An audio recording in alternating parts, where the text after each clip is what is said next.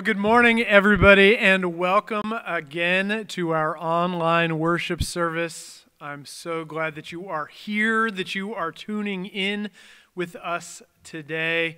Welcome to the members of Eagle Rock Presbyterian Church, the members of Occidental Presbyterian Church, and all of those of you out there around the world. If you are tuning in for the very first time, welcome. We are glad you are here. Now is the time for us to come together, wherever we might be today, to come together and to worship God. I want to invite you now to join with me in our call to worship. Happy are we who are called into God's presence, for we walk in the light of God. Let's worship God together, celebrating who God is and all that God has done. For God is our strength and our protection, the one in whom we trust.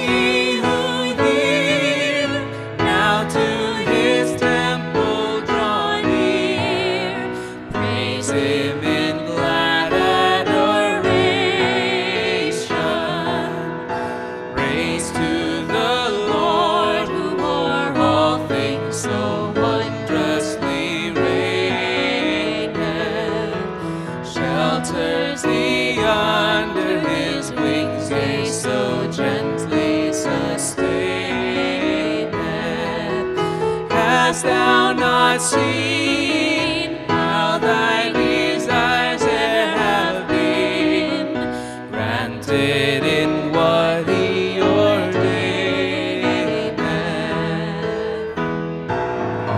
Praise to the Lord, oh let all that is in me adore him. All that hath life and breath come praises before him. Let the Amen sound from his people again. Gladly for all we adore him.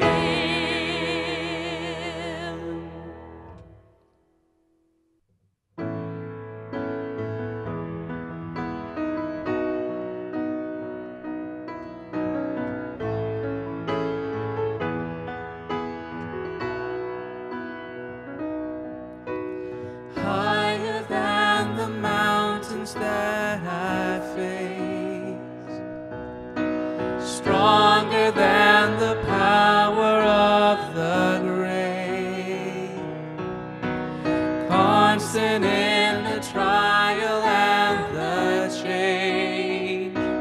One thing remains, one thing remains.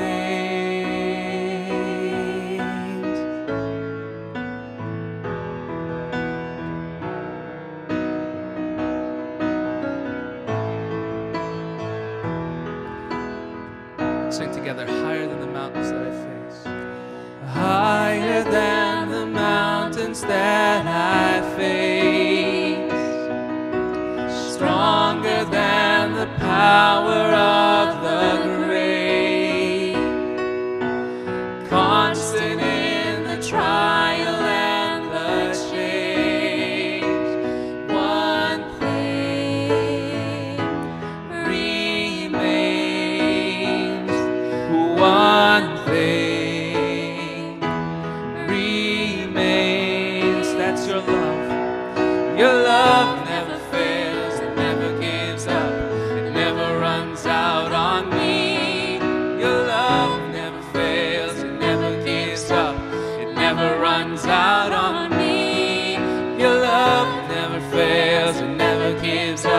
it never runs out on me. Your love, on it goes. We sing on and on and on and on it goes. It overwhelms and satisfies my soul, and I never ever have to be afraid. One thing remains. So one thing remains. Your love never fails and never gives up. It never runs out on me. Your love never fails and never gives up. It never runs out on me. Your love never fails and never gives up. It never runs out on me. Your love, in death and in life, in death, in life, I'm confident and covered by the power of your great love. My debt is paid. There's nothing that can separate my heart from your great love. Sing it again. In death, in life, I'm confident and covered by the power of your great love. My debt is paid. There's nothing that can separate my heart from your great love. Your love never fails and never gives up and never runs out on me.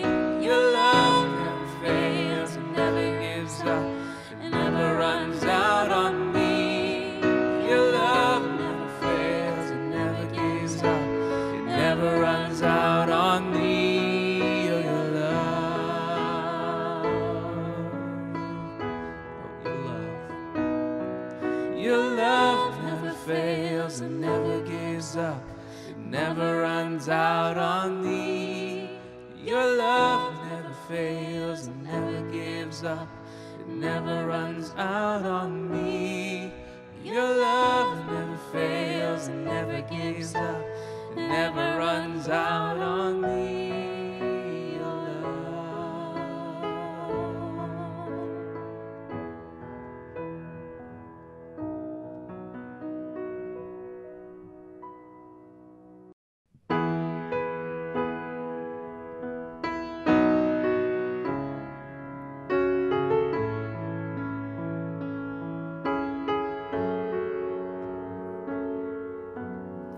We fall down, we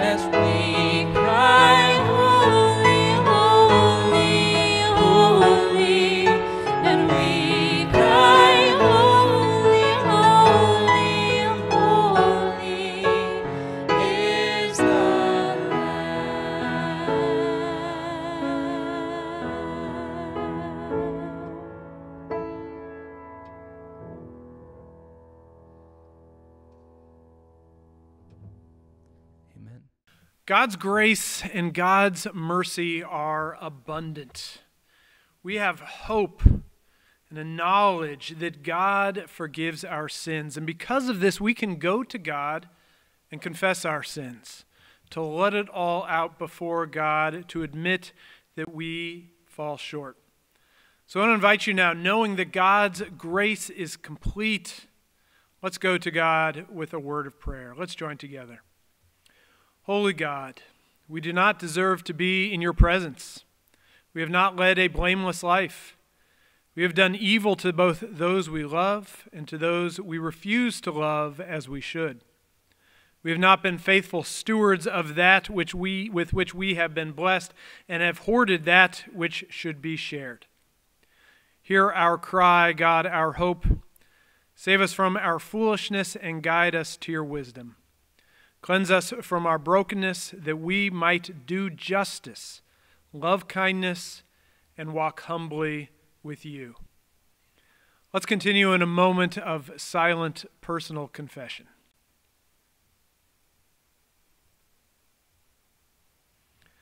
Our God is just, our God is merciful, and our God forgives our sins. Know today that your sins are forgiven, and be at peace. Amen.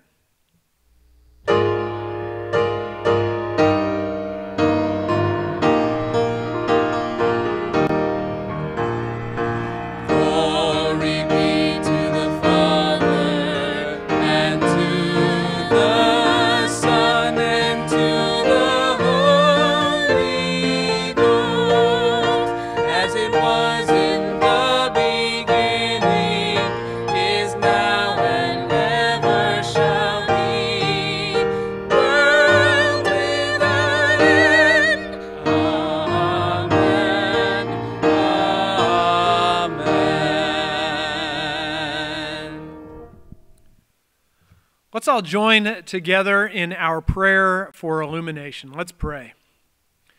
Mighty God, you spoke to your people in the pillar of cloud as they walked together in the wilderness. Speak to us through your word today, that we may hear you calling us out of the wilderness places in our lives and into new places you have promised to show us. In the name of Christ we pray, amen. Our scripture reading for today comes from the 88th Psalm. I'm going to be reading to you from the Message translation. The psalmist here is laying it all out. He is opening up the floodgates here. Listen for where the psalmist is here today. The writer says, God, you're my last chance of the day. I spend the night on my knees before you. Put me on your salvation agenda. Take notes on the trouble I'm in. I've had my fill of trouble. I'm camped out on the edge of hell. I'm written off as a lost cause. One more statistic, a hopeless case. Abandoned as already dead. One more body in a stack of corpses. And not so much as a gravestone. I'm a black hole in oblivion.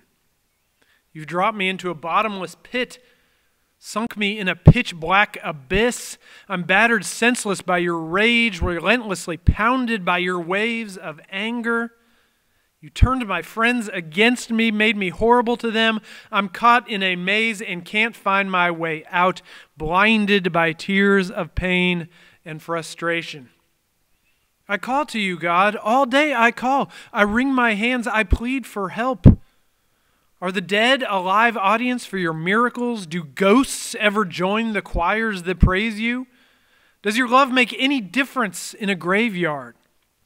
Is your faithful presence noticed in the corridors of hell? Are your marvelous wonders ever seen in the dark? Your righteous ways noticed in the land of no memory? I'm standing my ground, God, shouting for help. At my prayers every morning on my knees, each daybreak. Why, God, do you turn a deaf ear to me? Why do you make yourself scarce? For as long as I remember, I've been hurting. I've taken the worst you can hand out, and I've had it. Your wildfire anger has blazed through my life. I'm bleeding, black and blue. You've attacked me fiercely from every side, raining down blows till I'm nearly dead. You make lover and neighbor alike dump me. The only friend I have left is darkness. This is, in fact, the word of the Lord. Thanks be to God. Well, this has been a tough time for everyone. Maybe some of those feelings mentioned there by the psalmist are feelings that you have had too. This has been a particularly tough time, I have to say, for parents. Amen, fellow parents? Kids home all day, and also you're their teacher now? When was the last time that you added fractions? No playgrounds, no movie theaters, no babysitters. I have a 4-year-old at home. She is wonderful. I love her so much. But yeah, it's been tough. My 4-year-old, she had tantrums and breakdowns on occasions before this, but the frequency of these breakdowns has gone up. And probably I would say as mom and dad's stress levels have gone up, mixed with the changes and limitations that have come in this time, that these have been felt by her. Now I'll tell you, my gut instinct during a tantrum, during one of my child's tantrums, is to be an authority figure, to sternly say, no, we don't act like this. You are not seeing things clearly and logically. Think this through. My plan is to reason and argue with her, argue her out of her tantrum. Well, what I've quickly learned is that this is about as effective as standing on the beach and trying to stop all of the waves from coming in. This method has been ineffective, and if I'm being honest, it only makes things worse. What I did find eventually, my wife has helped out with this too, of course. What we have found is to just be there when the tantrum happens. Quietly, calmly, sit with her or stand with her and really just kind of write it out without any judgment. And what she does, what I've found when this happens now, when we do this, when we're just there with her, going through it, what she does is she eventually says, I just want some alone time, and she goes into her room. And then about 5-10 minutes later, she comes out with a big smile on her face and says, I'm better now. It's like she's made new in that short time of just crying it out. And it's amazing. It's like one kid goes into her room and another one, a totally different one, comes out. It's like when Steve Urkel goes into that machine and comes out Stefan Urkel. Oh, Rami gets the joke. I was afraid he wouldn't. She just gets it out. She gets it out of her system, and then she's better. The psalm we just read is one of the angriest texts, I would say, in the Bible. Hard to hear, surprising even. A good way to think of the Psalms is not to think of them as making doctrinal statements about God, but to read them rather as testimony of those faithful people who have come before. They are a record of the feelings of the people of God, and in that we see God at work. But even then, this one is rough. I love verse 15 here, where the psalmist says, for as long as I remember, I've been hurting. I've taken the worst you can hand out, and I've had it. You ever feel that way? I've had it. The psalmist is saying, this is too much. I am not okay. What's interesting about this psalm too is it doesn't get wrapped up like some do. In some psalms, you see a problem and then an eventual resolution at the end of the psalm, but not in this one. I would say the psalmist shows us here that it is okay not to be okay. It's okay to reach out to God and just say, I can't anymore. So not being okay and admitting to not being okay does not mean that you lack faith or that you're weak or that you're not strong in the Lord. It doesn't mean any of those things. All it means is that you're saying that you're not okay. And I want to say today, let that out. Let those feelings out. It is okay not to be okay. But we do have to say, it's not okay to turn your stress and hurt into attacks on others. It's not okay to let your anger and anxiety and stress make you turn and hurt other people. That's not okay. And that's what we end up doing when we don't confess our hurts and pains and fears. That's what happens when we put up a dam and try to hold back all of those feelings. I'm saying today, let the dam break. Cry, mourn, sob, shout out, enough. I think that will bring some measure of peace. I can also say it won't change the state of things, it won't change the state of the world, but it will change your state. But you might say, well, I can't cry out. That would just be selfish. My stresses and losses, they aren't all that big. Others have it so much worse. Well, that very well might be true.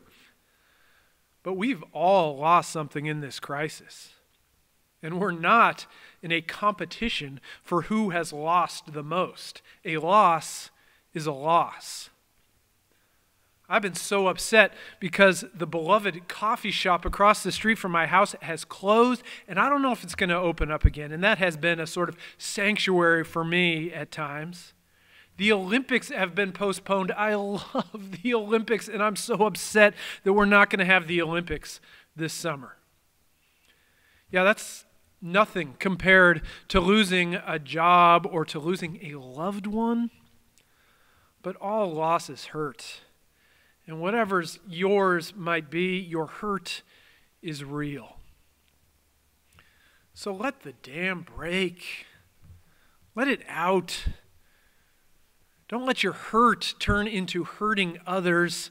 Rather, just let it out. God hears you. Cry out to God. And no matter how loudly you shout, no matter how upset you are, God can take it.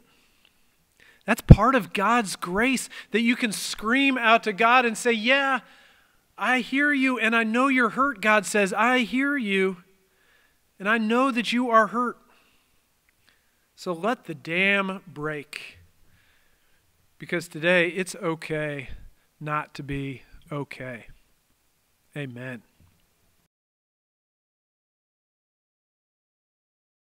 Brothers and sisters in Christ, I want to invite you now into a time of prayer.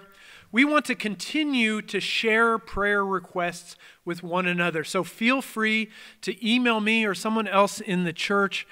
Feel free to bring up prayer requests during our Zoom fellowship time. If you're comfortable with it, you can even put them over in the chat window here in this video. We want to hear your prayer requests and be praying for one another. So I want to invite you now, with those prayer requests on your heart, let's turn to God. Let us pray. Hear our prayers, O God, and grant us the strength to be your voice in this world. So today we pray for this world with so much pain and no quick solution, and a fear and panic that no solution can be found. We pray for those who find prejudice a way of life, for those who are trapped and caught up, for those who have been displaced from home and loved ones, and for those living with and making difficult decisions. We ask today that you hear our prayers, Lord God. We lift up those who physically or emotionally build walls to separate themselves from others. For those who are only self-interested, we pray, and for those who live a life that dehumanizes others, we lift all of these up in prayers, Lord. We ask, please hear us as we pray. We pray for ourselves, for those who are our family and friends, close by and far away, for those who we know who are ill and those recovering, those who are lonely, anxious, confused, and stressed. we pray. Hear us as we pray, Lord God. Again, we pray for us, and you know our hearts, Lord God.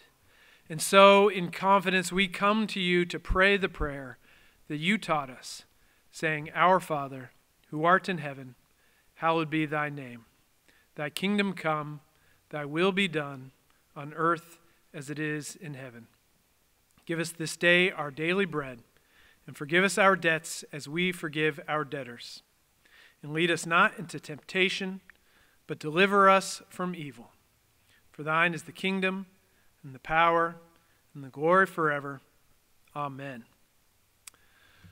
I know that many of you are thankful for something even in this very difficult time, so I want to turn to you now and hear what you were thankful for. Today I'm thankful for my good health. I'm thankful for having enough PPE in our hospital so we can protect our patients, protect our staff, and all those affected by COVID-19. Today I'm thankful for music and all the joy, peace, and escape it brings me. I'm thankful for my family and friends and God. We're grateful for our family. For Eagle Rock Presbyterian Church. What are you grateful for? Rock and roll. And rock and roll. Well, I thank God for keeping me safe and healthy, and keeping my family safe and healthy as well. And thank God for sustaining me every day. Thank you once again. Amen. Bye-bye. Brothers and sisters in Christ, I want to invite you now into a time of offering, a time where we return to God a little bit of what we have to support God's work and mission in the world. Again, the church might be closed, but its mission continues. So I invite you today to give to support God's work. You'll see on the screen right there links to how you can send in your offering today. And we thank you in advance for all the ways that you are supporting the work of God in the world. Let's come together to pray and dedicate these offerings. Lord God, we dedicate these offerings to your good purposes. We pray that they will be used to make you known. We pray that they will be used to bring about a just world, that your justice can reign here in this world. We thank you, Lord, and we remember that everything we have comes from you. We pray all this in the name of Jesus Christ, your Son. Amen.